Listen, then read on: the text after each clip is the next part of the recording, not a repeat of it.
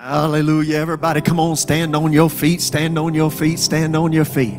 How many's glad to be in God's house? I'm pumped up. I'm telling you right now, I'm pumped up. I just flew back in from Texas yesterday or last night. I preached in Mont Belvieu, Texas at an incredible church and preached on the baptism of the Holy Spirit, gave an altar call, and almost 50 people came to the altar, received the baptism of the Holy Ghost. And the Spirit of God broke out, and I got back to the room at about 12 p.m. and then got up this morning and flew back here so I could be with you all, which meant I just wanted to come home and see you, right? So I need you to do something. I need you to find 3 people around you and just look them dead in the eye and say, I must be so pretty. My pastor had to come all the way back home just to see me, and give them a handshake tonight. Come on, go ahead and do it. The Lord will forgive you for lying to some of them. The Lord will forgive you for lying a little bit. Amen. Before you're seated, how about let's do this? Let's give Jesus the greatest praise we've given him all night long. Come on, somebody. Come on, give Jesus a praise. Give Jesus a praise. Give Jesus a praise. All right, you can be seated in the presence of the Lord tonight. Thank you so much for being here, and for all of you that are tuned in from around America, thank you so much for also joining us online. And I want to encourage you, so many people are watching every single week. If you're watching and you're consuming what God is giving us to pour into your life, please help partner with us to do ministry because we got to have your help as well to do what God has called us to do. Thank you for your faithfulness in giving to the Lord tonight. I want you to do me a favor, take out your Bible, and I need my phone, Pastor Steve, if you could give me that. I want you to take out your Bible, and I want you to go with me to the book of Ephesians chapter 6. Now, you're going to need your Bible tonight because we're going to be doing a lot of moving around in the Scripture, a lot of moving around in the Scripture tonight. Over the last several weeks, we've been talking about the signs of the times, the signs in the heavens. We've been talking about the days that we're living in, the prophetic times that you and I have been graced by God to be a part of. And I do mean that, graced by God. You do realize every apostle dreamed of living in the day that you and I are living in, where the ends of the earth have come upon humanity. I believe that we're close to the coming of Jesus in the clouds of glory. I believe that more than I've ever believed that. And I think that all of us need to be ready because at any moment he could come. And we need to be ready for his coming. Amen. And then in the meantime, if he hasn't come, we need to be ready for the spirit of the Antichrist that is arising in the earth to deceive, distract, and to destroy us. And so there is a warfare going on. Tonight, I'm going to share some stuff with you that I'll follow up on Sunday morning. Now, Sunday morning, or Sunday, 4 o'clock, I'm so sorry. I can't get my times right.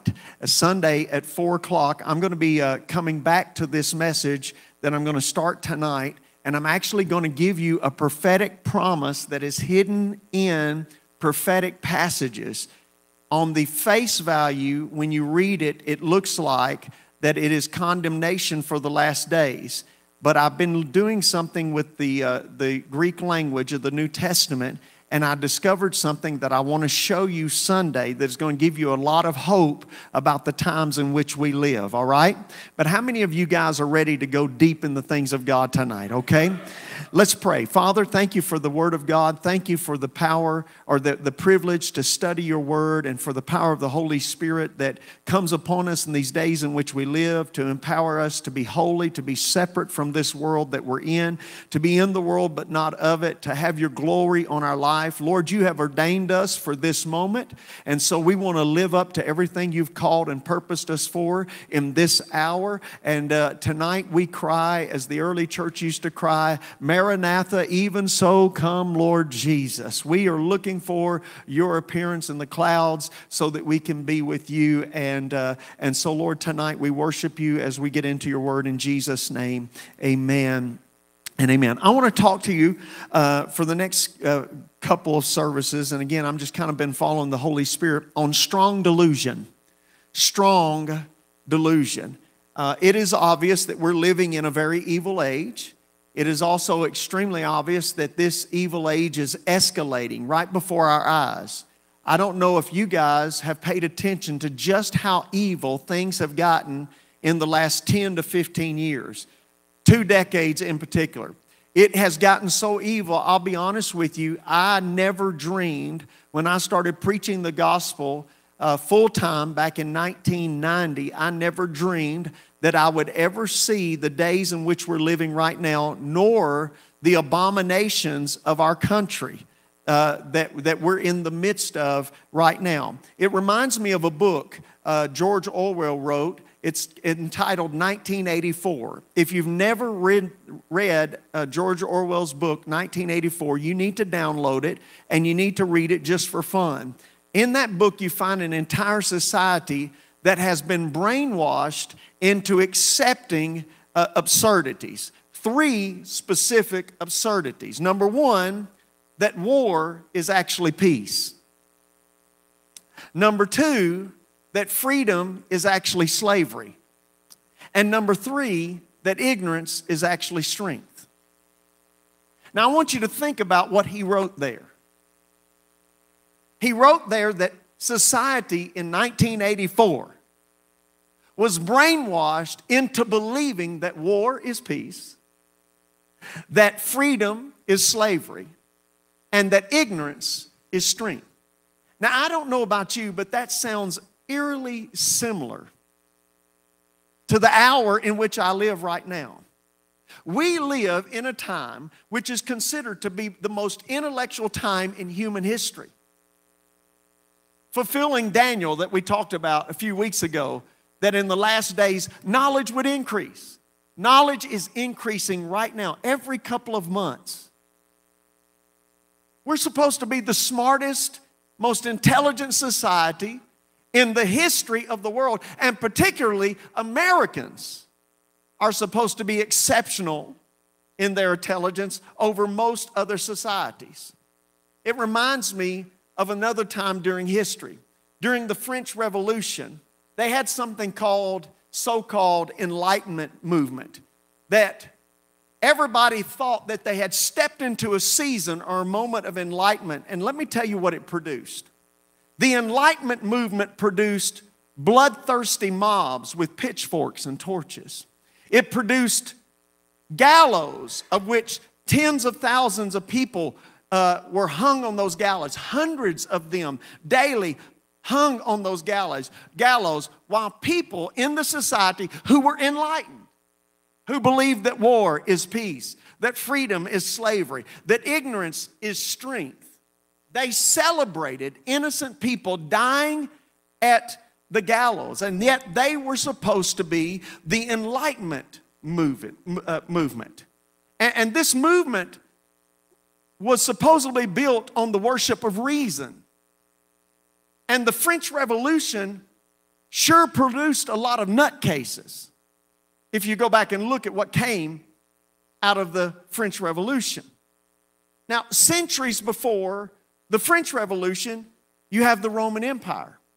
The Roman Empire also prided itself on its wisdom and its refinement and sophistication in the midst of civilization. Eventually, however, the wheels started coming off the chariot of the Roman cultural society. Sanity lost its way, and it produced emperors who had all the reasoning power of Charles Manson. Most of them sexually immoral, debased human beings, many of them pedophiles. These were the leaders of a civilization that was supposed to be the most enlightened, or y'all see where I'm going with this, the most enlightened civil society on the planet. They became so immoral, so debased in their thinking, even though they thought they were so intelligent, that masses of people would gather in the Colosseum to watch human beings, even children, be fed to lions. Men slaughter one another in gladiator games. And every time somebody died in torture and screamed in pain, the crowd would stand and cheer and then actually throw roses down to the person who just murdered one of his other comrades. This is supposed to be an enlightened civilization that says that war is peace and freedom is slavery and ignorance is strength. Isn't it amazing how as we think we're growing smarter, we actually grow stupid? The prophet Isaiah talked about this long before the Roman Empire. In Isaiah the prophet came along and he said, hey, this is 700 years before Christ. He looked at his neighbors and he wrote this about his society in which he lived, and they thought they were very intelligent too. He said, woe to those who call evil good and good evil. What I'm trying to do tonight, before I get into the crux of what I want to teach you, is I'm trying to tell you that gone are the good old days of common sense and character. Now, every single abomination is held as moral, and every single lunacy is declared as sanity. You and I are currently experiencing, guys, a full-scale, multi-pronged cultural offensive that is aimed at removing, once and for all, traditional faith and morality from every sector of our society, from our laws, from our courts, from our schools, from our marketplaces, and from our churches. And this current war of the worlds is demanding no less than for you and I to sacrifice whatever is necessary to save a generation and to turn a nation back toward God. It's going to cost us something as a church if we want to see God visit America in revival once again. And I'm telling you right now, if we remain silent in the dangerous days in which we live, all the gains that we thought that we have made as a civilization are going to be wiped out in a sudden and ferocious counterattack by the forces of secular humanism and moral relativism that is plaguing the generation that we live in. In the process, the God-given disciplines of science and arts that made our nation what it is now being misused as weapons in a cultural conflict for the hearts and fellow citizens of our nation. Are you listening to me tonight? The church better wake up. I said the church better wake up. We're in the middle of a warfare, brother, and it's not time to go on a retreat. It's time to regroup, regather, pick up our weapons of warfare, and fight the devil in every sector of our society. As with the Jewish resistance in Israel under the Greeks, we are under intense pressure to surrender our distinctives and allow ourselves to be assimilated into an idolatrous, pagan, popular culture. The pressure is on right now for us just to be quiet, sit down, shut our mouth, and assimilate into the popular culture of our day. The culture is demanding not the sacrifice of a pig on an altar. The culture demands something even more profane, that we sacrifice the truth of the gospel on the altar of political and cultural correctness. That's what the culture wants us to do. They want me to stop proclaiming that Jesus is the only way. But I'm telling you right now, I can't do it. And you and I can't do it. And we need to realize that there is a price that we must pay to save a generation, to restore a nation, to revitalize a civilization. The question tonight is, are we willing to pay the price for the move of God to hit our nation? The commander of the host of heaven's army, God himself, is standing by, I believe, to grace our efforts and assure our victory if we'll pick up our arms and fight this battle vigilantly and declare to the devil that you cannot have our children, you cannot have our home, you cannot have our churches, you cannot have our nation, you cannot have it. It belongs to the Lord. The problem is the church in our nation.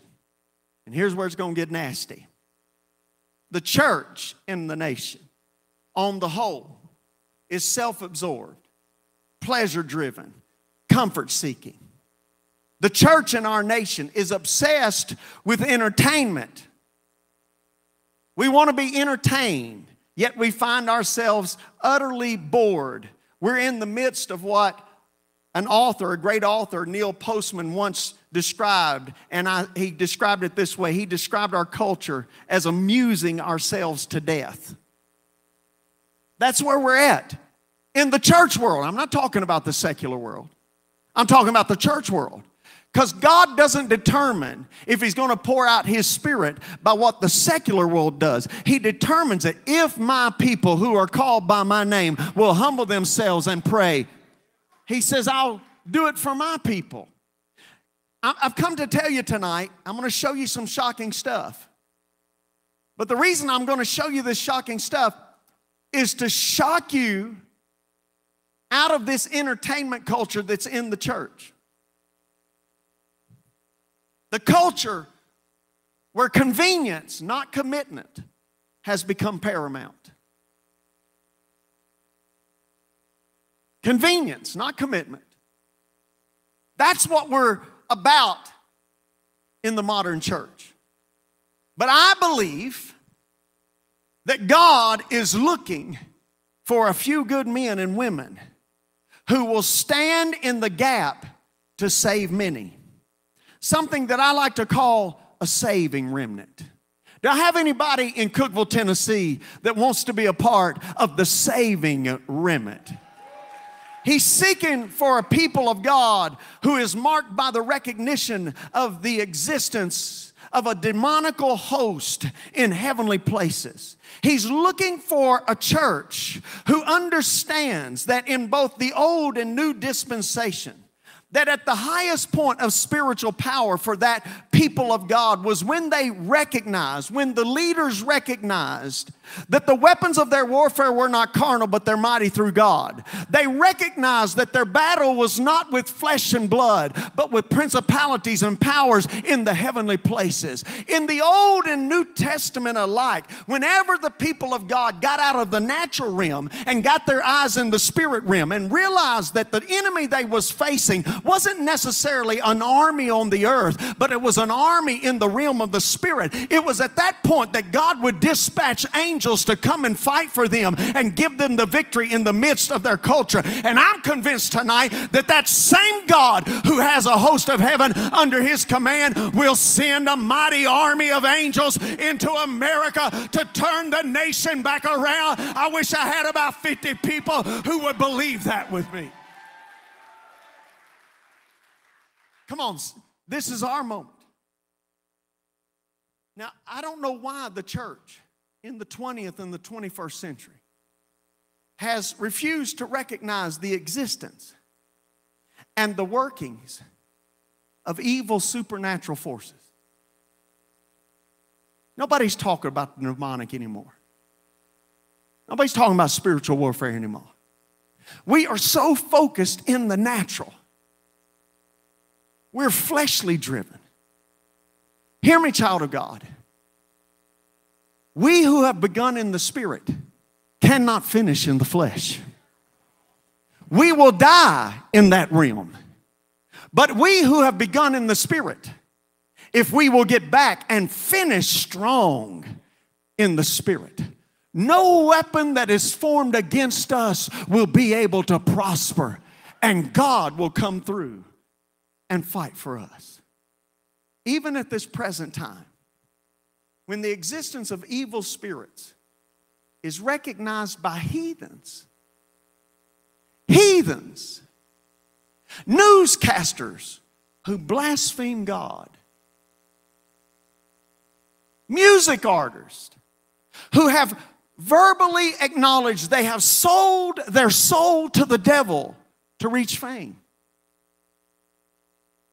Willingly acknowledge the existence of evil, while the church buries its head in the proverbial sand of religion. And 62% of people who claim to be born again don't even believe in a real, literal devil or a literal place called hell for the departed damned. Something is wrong in the church. We have been duped into believing that this devil thing and these demon things and this spiritual warfare thing is just all imaginary. We're more focused on self-help books. Self-help books fly off the shelves of bookstores. But find me a book that deals with your character. Challenges you to change the way you live. And those books sit there because nobody wants to buy those. And to make it worse, we brought that mindset into the church that doesn't acknowledge at all the existence of an evil spirit realm, an adversary called the devil who wants to destroy us. And we put a pulpiteer behind who's more interested in a paycheck than he is in deliverance. And he gets up there and he spouses or spews something that would be more akin to found on an Oprah Winfrey show or a Dr. Phil set. But you'll never find it in the annals of the early New Testament church. The kind of preaching that sets the captive free. The kind of preaching that opens blind eyes. The kind of preaching that'll run the devil out of somebody's life. The kind of preaching that brings conviction on a soul. You never find that anymore.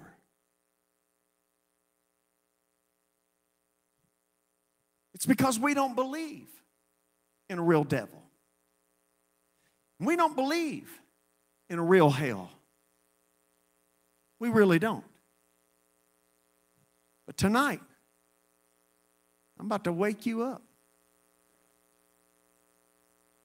We got to wake up. I said we got to wake up. And we need to take the words of the Apostle Paul very seriously, found in Ephesians chapter 6, verse number 10.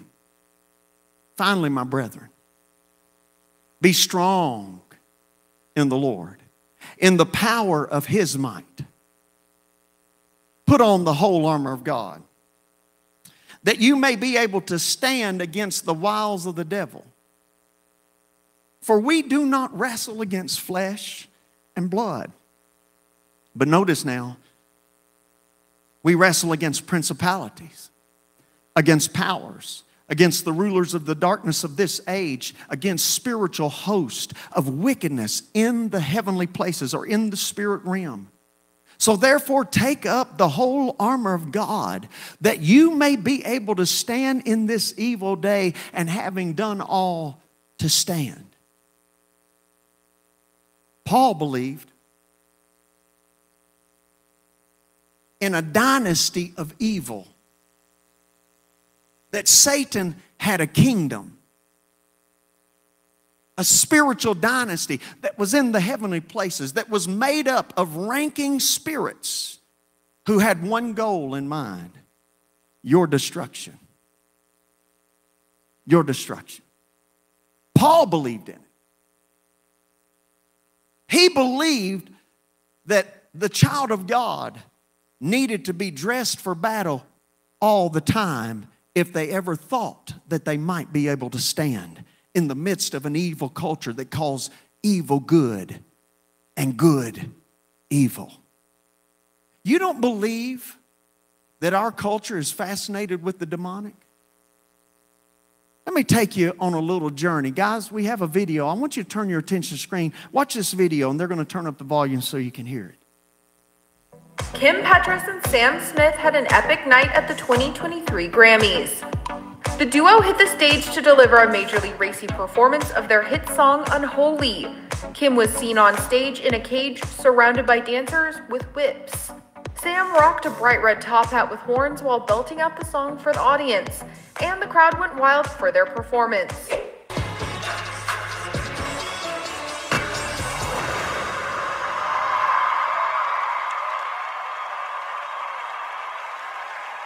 Sam, thank you. You're a true angel and hero in my life, and I love you.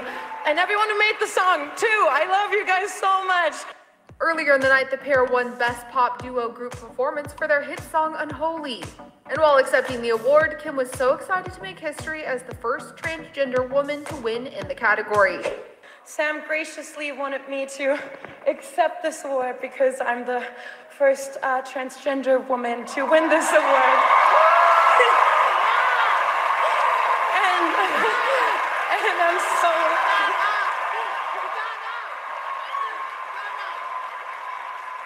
Thank you.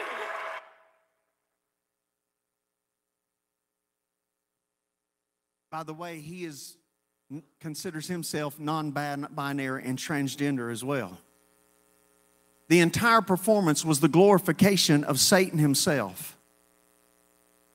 And that gets the top award in our music industry. Many of the people that you just heard right there talking have admittedly said boldly, they sold their soul to the devil. They admit that all over Hollywood, your actors and your musicians all over Hollywood are going to different ceremonies where chickens and animals are being slain and blood spread on them as they sell their soul to the devil. But don't let it bother you. Don't let it bother you, church. Those of you watching online, don't let it bother you. Because I promise you, if I looked at a teenager's phone in this room, in his playlist would be these people and many more like them. Our children don't even understand what they're listening to. That it's not just words put to a beat, but it's a spirit that is attached to it, that is released over a generation to dupe them into believing that evil is good and good is evil. And then you have people like little Nas X that designs a shoe and makes sure that he brands it with a scripture on the toe. Luke 10. You've got authority to tread upon serpents, scorpions, over all the power of the enemy. But on the backside of it, he makes sure that it's branded with 666. And in the advertisement, he looks like a devil. And this is commonplace. Commonplace. One of the young ladies here had a pair of shoes on one night, and I was bragging on the shoes. I thought they looked cool. I didn't know anything about the cool. She told me the brand name of them. I didn't know what the brand name was. And the next week, she come back, and I said, "Where's your shoes at?" She said, "Oh, I got rid of those things." I said, "What's wrong?" What were they called? Balenciaga. Why'd you get rid of them? They're child sex trafficking shoes. But our kids think that's cool. That there's nothing wrong with that. Ladies and gentlemen, I'm trying to wake you up that it is time for the church to come out of this slumber that we're in and realize that we are in a warfare for the souls of humanity right now. And the only redeeming factor is Jesus Christ and Him crucified. It is time to wake up. And I could spend hours with pictures. I just thought I'd grab a couple for you tonight. Not only that, I want to show you something else. How many of you in here have ever heard of CERN? CERN is a particle accelerator that's located in Switzerland, Geneva, Switzerland. This particle accelerator exists for the purpose of trying to discover something called the God gene. God gene. The one thing that could be the source of the entire universe. even though science has been telling us for years that we all came from a bang. Now they're trying to discover what the source of the universe is. What is the God gene? And they're accelerating particles at almost the speed of light, crashing these particles into one another. And many of the scientists there say they're doing it for the purpose of opening portals to different dimensions of the universe. Some scientists have claimed, and I don't know whether this is true or not, but some scientists have claimed that they've actually gotten responses from other dimensions. There are people who actually believe that all of the UAP, unidentified aerial phenomena, what we used to call UFOs, that many of the UAP sightings and the manifestations that we're seeing in the earth could be the result of what they're doing with this particle accelerator, opening dimensions that's allowing entities to come into this dimension from another dimension. But we don't believe in that, do we? We don't believe that there are entities in another dimension. Used to, when I would preach that stuff, they would call me crazy, and other preachers would say, I believe that, but I can't preach it and I can't talk about it because the people kick me out of my church. People would ask me, do you believe in aliens? I said, absolutely. Aliens is life on another planet. I know there's another planet called heaven, and I know there's beings there. And I believe in angels. Yeah, there are beings outside of this dimension, but we don't really believe that stuff anymore because we just come to church and we live in the natural realm. But it's interesting that heathens will gather together and try with science to open a stargate, to invite entities that we have no clue about, no understanding about, into our dimension. And then to beat it all, this multi-billion-dollar international project that we are working on, building this tunnel, we got to have a dedication service for it. And you know, at a dedication service, hey, let's just break a bottle of wine and wish all the scientists well, right? Well, let's see. Play that dedication service for me. Turn it up.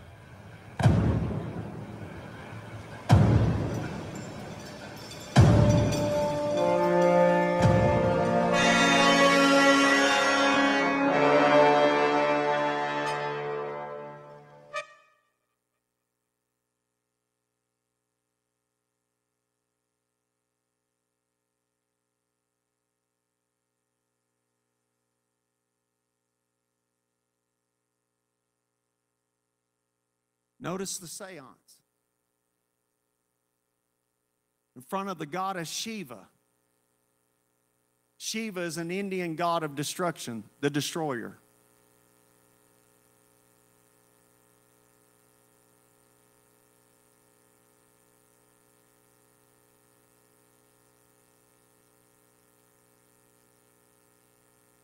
Does it look innocent to you? I'm going to let them continue to play it. What are they really doing? Is this really just about something scientific? Or is there something nefarious going on by the world's richest people? And why is it that they believe that they can do something to access the supernatural and they don't even believe in God? They mock the God that you and I claim that we believe in. They believe in a devil. They pray to him. They sacrifice to him. They talk to him. They build statues to him. They worship him. Yet we don't believe that. What's going on?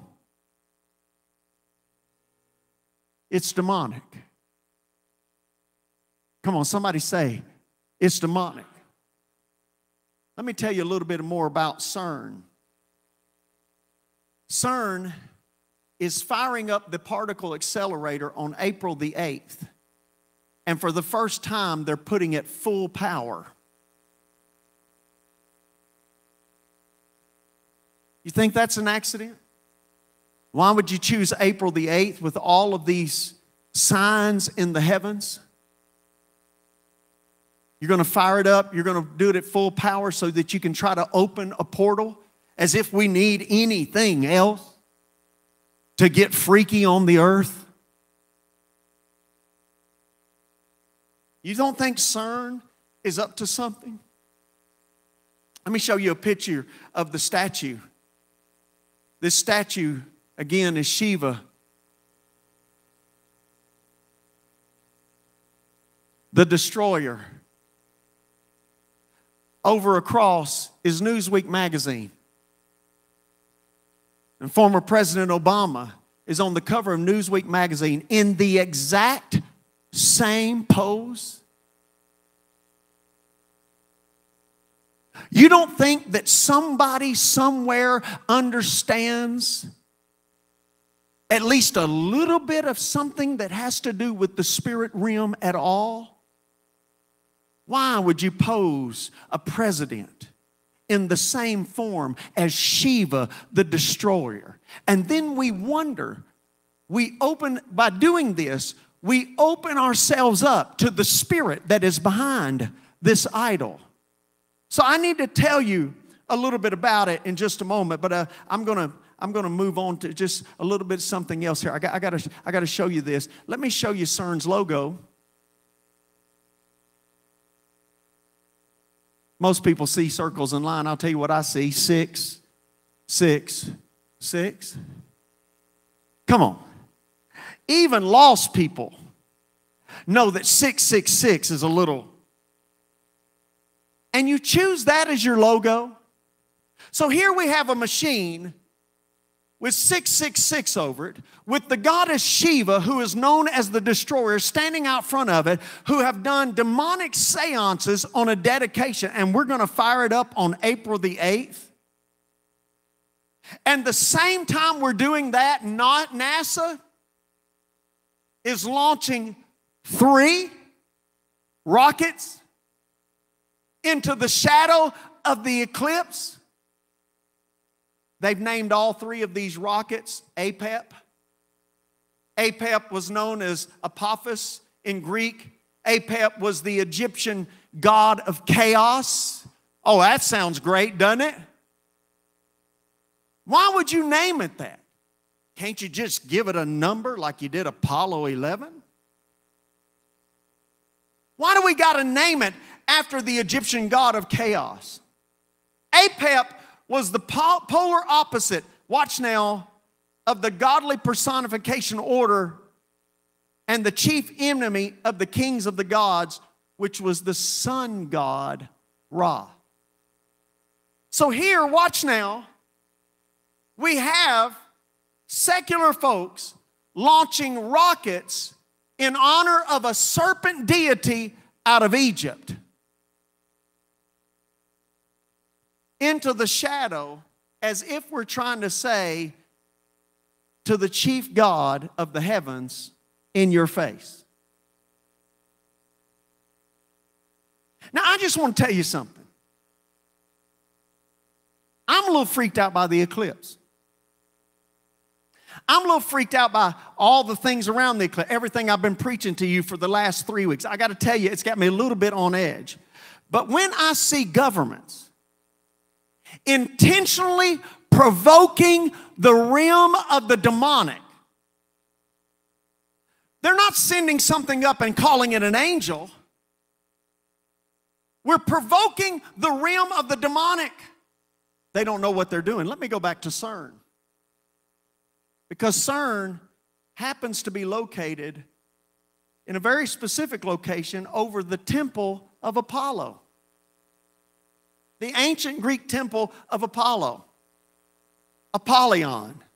Wow, where have I heard that at? Revelation chapter 9, verse number 1. Listen to this. Then the 5th angel sounded. I saw a star fall from heaven to the earth. To him was given the key to the bottomless pit. And he opened the bottomless pit, and smoke arose out of the pit like the smoke of a great furnace. So the sun and the air were darkened because of the smoke of the pit. Then out of the smoke, locusts came upon the earth. And to them was given power as the scorpions of the earth have power. They were commanded not to harm the grass of the earth or any green thing or any tree, but only those men who do not have the seal of God on their foreheads. And they were not given authority to kill them, but to torment them for 5 months. Their torment was like the torment of a scorpion when it strikes a man. In those days, men will seek death and will not find it. They will desire to die, but death will flee from them. The shape of the locust was like horses prepared for battle, and on their head were crowns of something like gold, and their faces was like the face of men. They had hair like women's hair, and their teeth were like the lion's teeth. And they had a breastplate like the breastplates of iron, and the sound of their wings was like the sound of chariots with many horses running into battle. They had tails like scorpions, and there were stings in their tails, and their power was to hurt men for 5 months. Look now, and they had as a king over them the angel of the bottomless pit, whose name in Hebrew is Abaddon, but in Greek is the name Apollyon. So here, we build a particle accelerator over the former temple of Apollo, Apollyon. Apollo is known as the god of destruction. And we're going to poke the bear. We're going to provoke the demonic realm and try to open a dimension. For years, I wondered, how could this happen? Could it be that we're living in an age where there's actually a demonic entity in the spirit realm that has come down to give some men the ability to open the dimension called the bottomless pit? Not knowing that when they open this dimension, that coming out of that is a horde from a realm that they don't know anything about, that is going to cause destruction and pain and death upon this planet. But we don't believe in that stuff, because if we do, we'll be labeled conspiracy theorists.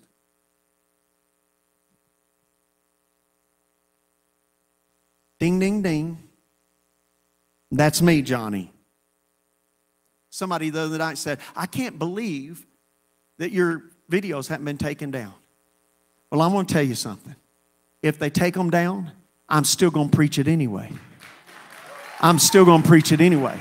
It is high time that we warn people. If you think the spiritual warfare has been bad over the course of the last 5, 6, 7 years, I'm telling you, you have not seen anything like what is coming upon the earth. There is a demonic invasion that is heading into the earth realm like we have never experienced before. And we better get about doing what the Apostle Paul said. We better put on the whole armor of God. We better arm ourselves. We better protect ourselves. We better get full of the Holy Ghost. We better start memorizing the Word of God and put it deep in our heart. We better know how to stand when everything goes wrong. The days are coming, my friend, and God needs an army. And I've just come to tell you, I've got steel in my backbone, and I'm mad about it, and I'm going to stand in the midst of the adversary and let the devil know, you're not going to take my house. No, no, no, no, no, no. Come on, somebody give the Lord a praise in here right now. Come on. Come on, I got any warriors in Cookeville, Tennessee? Do I got any warriors online right now?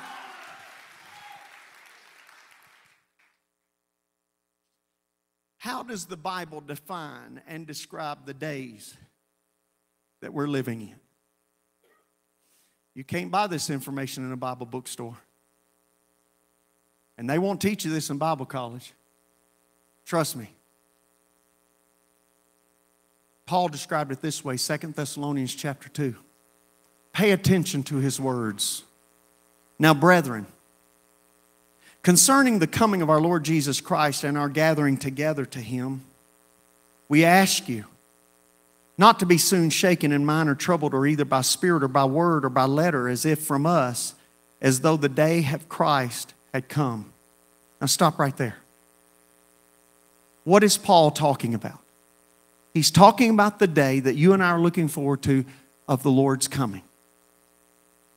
But in the early church, there was no internet. They couldn't stream their messages. You actually had to get out of bed. and go to church. Many of them at the peril of their life. Y'all remember the fish symbol. That's how you found your place of worship. But somewhere in the early churches, somebody probably had an ecstatic prophecy. In other words, somebody probably stood up and said, "Thus saith the Lord," in the early church. And they gave a prophecy that the Lord had come. Then somebody put it in writing and it started circulating around the churches that the Lord had come. Well, everybody in the early church was looking for His coming. Which begs me to say right now, if everybody then was looking for His coming, how much more should we be looking for His coming now? So a panic hit the early church. That they had missed the return of the Lord Jesus. And they were here to live through what was prophesied. And Paul comes along and says, don't believe the letter.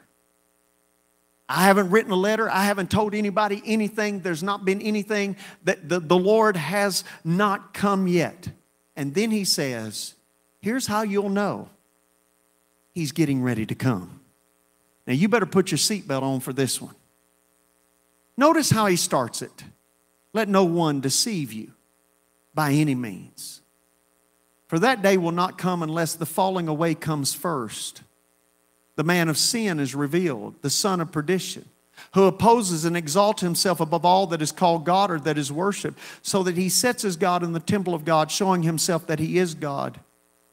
Do you not remember that when I was still with you, I told you these things? And now you know what is restraining, that he may be revealed in his own time. In other words, what's restraining is you.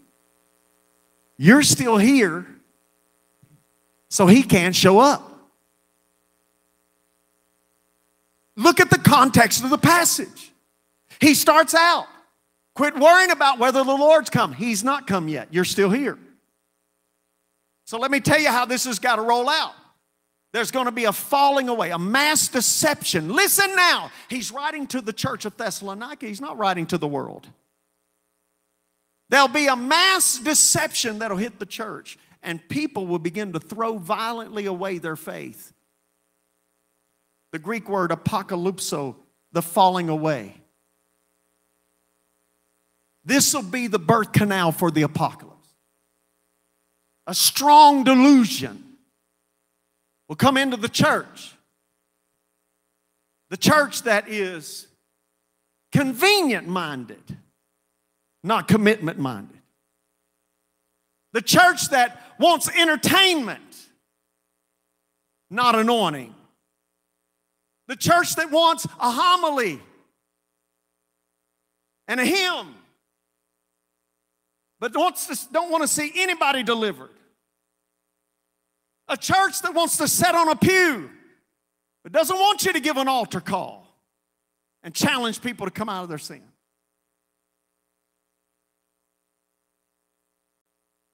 This falling away will come first. The problem is, I don't think that he means that people will leave church. I have a feeling they'll sit right there in the building with the shadow of religion as their garment. Because he writes later, they'll have a form of godliness, but they'll deny the power thereof. That's the reason when Jesus talks about the last days, he talks about a separation of the wheat and the tares. He said, let them all grow up together. There are people sitting in churches all over the world right now that are as lost as anybody walking the streets on drugs tonight. They lift their hands, they sing songs, they might even do a little buck and huck in the church from time to time, but whenever Jesus comes, they'll not make heaven. They think they're right. They're under a delusion. They'll listen to preaching, but they won't live it. Everybody say, preach on, Pastor. I'm going to. I intend to offend everybody who ain't living right. I'm telling you right now, if you're not living right, you will get left. That's just how it's going to be. And we're living in the day when God is separating the wheat and the chaff. And I'm thankful for it. Because I don't want to be in a foxhole in the middle of a battle and have my armor on, only to get shot in the back by somebody I thought who would stand and fight with me whenever the battle gets going. I want to know who's sitting beside me in church. I want to know those who labor among me. I want to know those who have an anointing to fight with me. I want to know. That's the reason small groups needs to be a serious thing. Because you can't get to know somebody by just coming to church. They can look good in their Sunday best, but they're a Monday mess, and they can't do nothing for God. I'm telling you right now, there's got to be a relational drive to the church. There's two things, in my opinion, the Lord's been dealing with me, that's got to happen.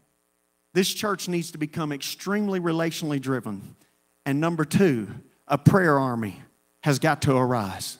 A prayer culture has got to arise in this church. The days are coming that the only thing that's going to keep us in discernment is a spirit of prayerlessness, a prayerfulness, a spirit of prayerfulness. Somebody say amen.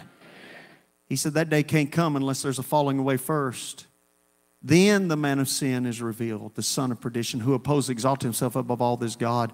Verse number 5, do you not remember when I was with you? I told you this stuff. And now you know what's restraining. You are. The church is holding back the manifestation, the full manifestation of the Antichrist. He'll be revealed in his own time. For, watch now, the mystery of lawlessness is already at work. Only he who now restrains will do so until he's taken out of the way. And then the lawless one will be revealed, whom the Lord will consume with the breath of his mouth and destroy with the brightness of his coming. I hope I'm there on a white horse beside Jesus to see that. When we come out of heaven and he sees Jesus and falls over, I'm going to say, nana, nana, boo, boo. Huh?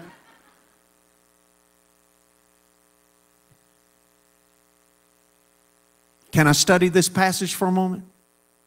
The coming of the lawless one is according to the working of Satan. The Greek word there is is the word we get energy from.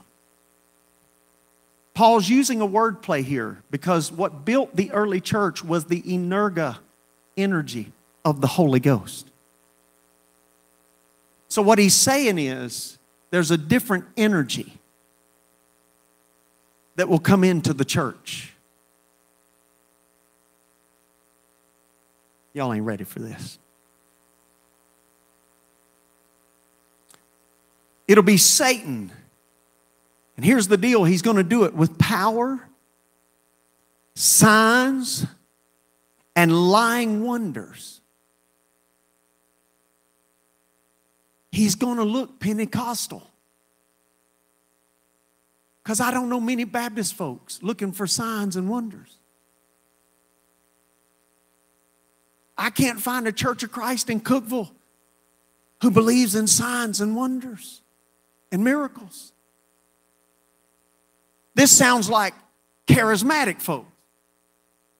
When I say charismatic, I'm not talking about the weird kind. I'm talking about the people who believe in the moving of the Holy Ghost. They're not cessationists. They're continuationists. They believe that God still does it. And what's scary to me is that we could be having a church gathering and somebody over here give a message in tongue and interpretation and be all together the energy of the Holy Ghost. And yet another person right over here on the other side of the church might give a tongue and interpretation and be all together the energy of Satan. You say, well, why is that important? Because if you can't discern the difference between the two, delusion comes on the heels of it. And if you open your spirit to that, can I keep going? He'll do it with all power, signs, lying wonders. And watch this. And with all unrighteous deception among those who perish because they did not receive the love of the truth that they might be saved. This deception is not going to fool everybody in the house. It'll only get to the ones who really don't know Jesus.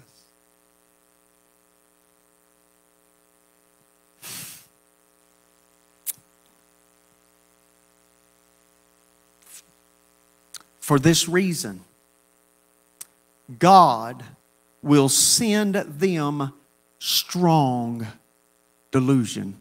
Say that phrase out loud with me, please. God will send them strong delusion. Come on, one more time. God will send them strong delusion, that they should believe a lie, that they all may be condemned who did not believe the truth but had pleasure in unrighteousness. Look at me tonight. If you take pleasure in living contrary to the commands of God's word in any area of your life, you are a target for this end time delusion to set in on you. You better put the whole armor of God on. You better totally surrender to Jesus every area of your life. Now, I got a problem here. The Bible says God will send them strong delusion and they will believe a lie. How does this work? How does this work? God doesn't deceive. How can God send them a strong delusion? What if I could show you how God does it? Because we actually have an example of it. It's found in 2 Chronicles chapter 18. I'm almost done. Can y'all handle another 5 minutes or so? 2 Chronicles 18. Then Micah said, therefore hear the word of the Lord. I saw the Lord sitting on the throne, and all the host of heaven standing on his right hand and his left. And the Lord said, who will persuade Ahab, king of Israel, to go up, that he may fall at Ramoth Gilead? So one spoke in this manner, another spoke in that manner. Then a spirit came forward. And he stood before the Lord and said, I'll persuade him. And the Lord said to him, in what way? So he said to the Lord, I'll go out and I'll be a lying spirit in the mouth of all of his prophets. And the Lord said, you shall persuade him and also prevail. Go out and do it. Therefore, look, the Lord has put a lying spirit in the mouth of these prophets of yours. The Lord declared disaster against you. Now, in this passage, the context is Ahab had given the nation over to idols. You know the story. God tried many ways to get his attention. Ahab refused to repent. God sends Micah, the prophet, to him. And when Micah prophesies to him, judgment was coming if he didn't repent. Ahab says to Micah, every time you show up, all you do is give me a bad sermon. All you do is preach holiness. Every time you show up. And I want you to know, I don't go to that kind of church. And if you don't change your message, I'll either leave, or better yet, I'll stop paying my tithe. And we'll starve you out and we'll get another preacher. But you got to quit prophesying bad stuff to me. Because I go to the First Church of the Convenient. I want my Dr. Phil message. I need Oprah to talk to me from time to time. Get me off the ledge of life. I don't need you mingling or meddling in my personal affairs. Whether I drink or not up to you. Whether I cuss or not up to you. Whether I live with my girlfriend or not up to you. Whether I have sex outside of marriage, not up to you.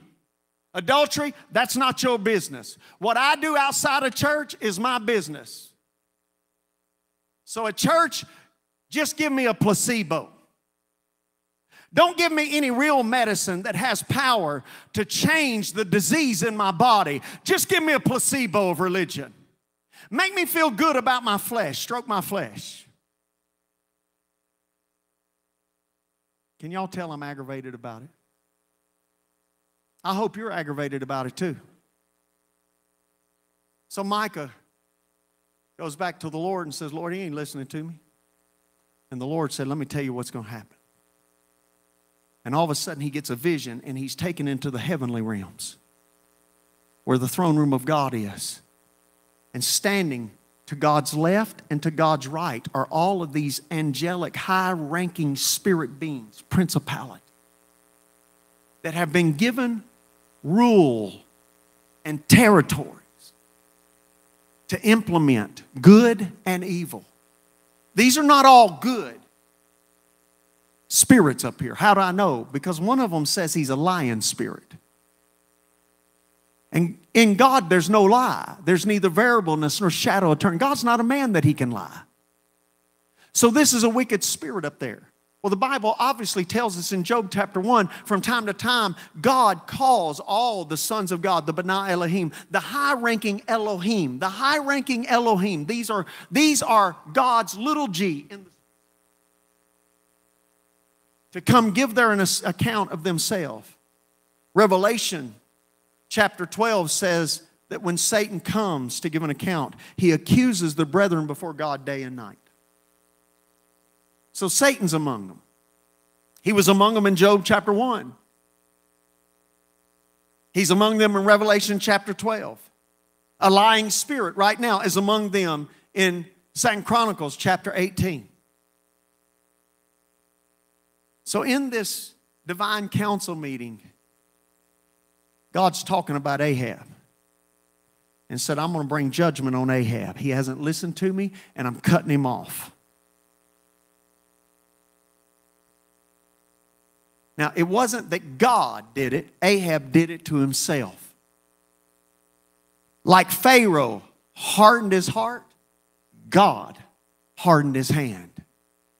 Pharaoh hardened his heart, God hardened his hand.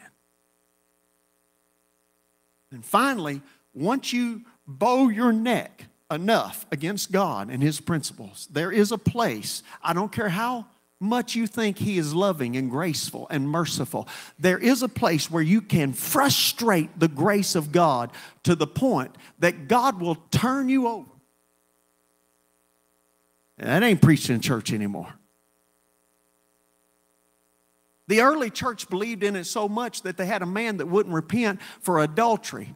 And they gave him over to Satan for the destruction of his flesh, that somehow in the middle of the pain he might repent of his sin so that his soul would be saved. Imagine if we started apostolically dealing with immoral behavior like that in the local church.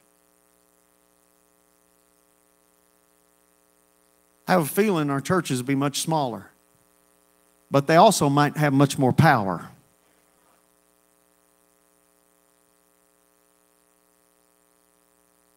So this angel, this Elohim, this high-ranking spiritual being comes to, I'll be the lying spirit.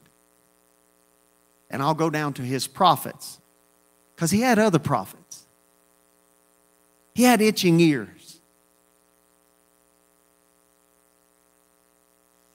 He just needed the right message. What he thought was right. So this lying spirit found a prophet with a little p that was really more controlled by a paycheck and likes on Facebook than he was by the real word of the Lord. And that lying spirit got in his ear and said, say this to him. And that prophet prophesied. In the New Testament, the Bible calls them a false prophet. In the Greek, it's called pseudo-propheta, a pseudo-prophet.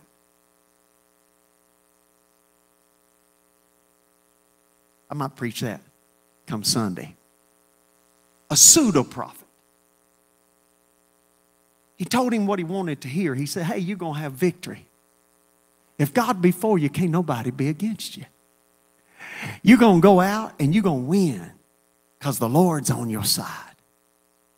The problem is, he did not know that this false spirit was giving strong delusion that he might believe a lie for his own destruction. And Paul said that's the way it's going to be in the last days. Look at me. That there's going to be an invasion from the realm of the spirit that will come into this realm and whisper strong delusion to where people in the church start calling evil good and good evil. War is peace. Freedom is slavery.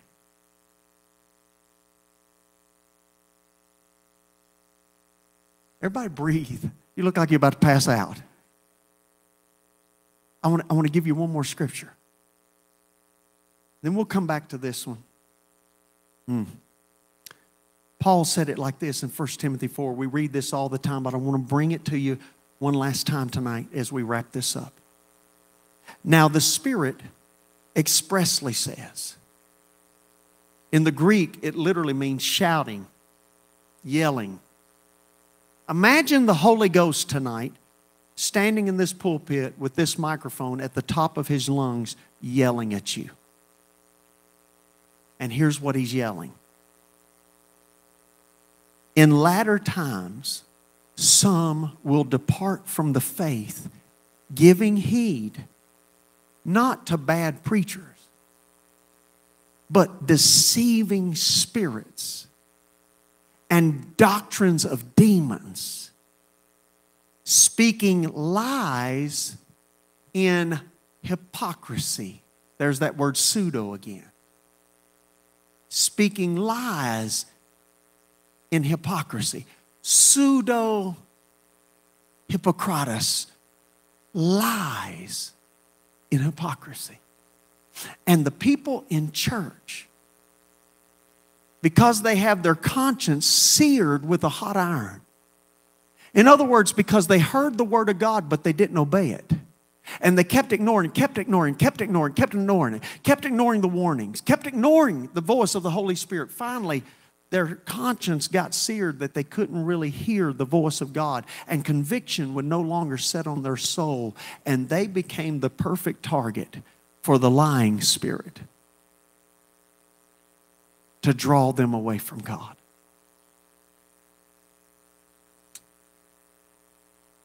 Are you guys here? Media team, I got to go back to a verse now.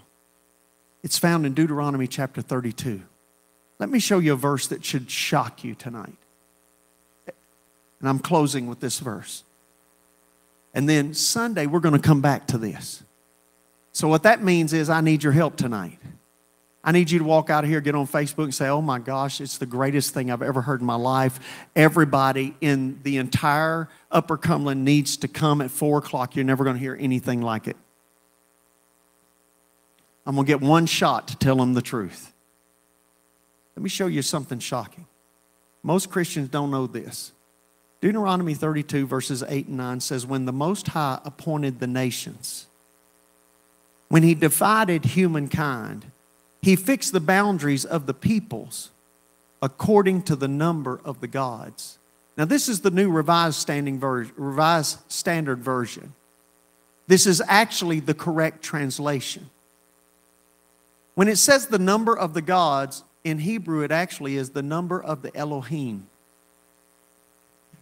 When God divided people groups, put boundaries of nations and towns and civilizations, there were Elohim, high-ranking spiritual beings that were assigned to every single one of those territories. Now, if God did this, and let's say God dispatched angels and He wants an Elohim over the Cookeville or the Upper Cumberland area. He wants an Elohim over Nashville. He has a higher-ranking Elohim over all of Tennessee. Other ones rank under Him over different cities and territories. Are y'all listening to me? Where have I heard that language for? Just keep that scripture on the screen. Where have I heard this language before? Here's where I've heard the language. Put on the whole armor of God, that you may be able to stand against the wiles of the devil. For we wrestle not against flesh and blood, but against principalities and powers, and rulers of darkness, and spiritual wickedness in heavenly places. In other words, there are these entities that these nutcases are praying to and trying to use science to open portals to get them to come into our dimension. And they have no idea what they're inviting into a civilization. And my question is, what if we're living in the day where it's actually working? And the reason it's becoming more and more demonic is because just as God has spirits, high-ranking spirits over territories and regions and over towns and over states and over specific nations, and there is a tiered system of a kingdom, a hierarchy of kingdom. If God has that, Satan, we know, is a counterfeit. He will do the same thing, and that's the reason Paul said, in this wicked day in which we live, when people call evil good and good evil, when people have their head buried in the sand and they're denying the existence of something called a real Satan or a real place called hell, it's important that the Christian understand that there is a war going on. And it's not a fleshly, carnal war, but it is a war of spirits invading our dimension. And we need the armor of God to be able to stand against everything that the devil wants to bring against us. So the Spirit shout in the last day. I'm convinced if the Holy Ghost was here in the pulpit tonight shouting in person, preaching this message, He would shout to you, you are living in perilous time. It's not coming, it's here. I said it's not coming, it's here. It is not coming, it is here. You are living in perilous times where deceiving spirits and doctrines of demons are invading not only the world, but the church. So therefore, church, stand against the principalities and the powers and the spiritual forces that are trying to take your civilization. Stand against them. Stand. For Ephesians chapter 3 says, for this purpose was the church born, to make known to the principalities and the powers the glory of God. The reason the church is here is to push that devil back until we're taken out of the way. That means if we're still here, God's still waiting on us with power. God has still given us power to tread upon. If I'm still here, I can still tread upon serpents and scorpions and over all the power of the enemy. If I'm still here, I still have authority in the name of Jesus. So I want us to stand all over this room. So it's time for us to take our rightful place and fight the good fight of faith. Now, the only bad fight I ever known of was the fight I didn't win. When Paul says fight the good fight of faith, he's telling you, you can win it. Folks, we can win this fight. Now, that doesn't mean that all of civilization is just going to turn around and we're going to usher in some golden age like Kingdom Now theology says.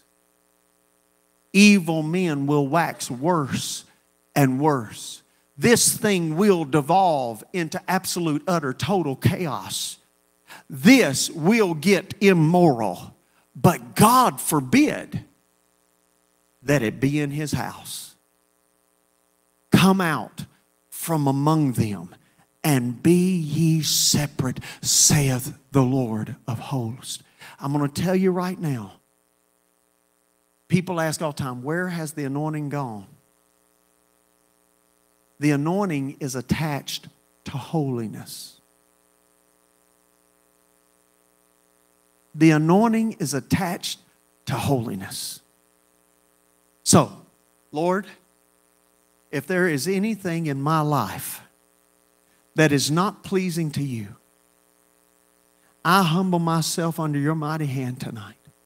And I truly, in the only way I know how, the best way I know how, I repent of any sin in my heart or my life, any thought, any action that is contrary to your word, contrary to your best for me. I repent of it, Lord. I want to be your man. I want to be used by you. I want you to be able to trust me in the day in which I live, to lift up the light of the glorious gospel of Jesus Christ in midst of this terrible, gross darkness that is upon the people. Lord, I humble myself before you.